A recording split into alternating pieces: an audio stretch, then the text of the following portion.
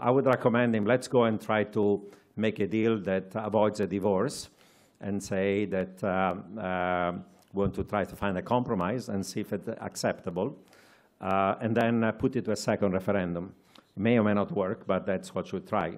The main problem is that if you break the rule about free migration, the Polish and the Romanians and all the other East Europeans who have done lots of sacrifices and reforms and adjustment to become member of the Union in exchange for having free mobility, they're going to say that's not fair, and we have to change the treaty. And the question is, are we going to change the treaty for the rest of Europe? I think it's going to be hard.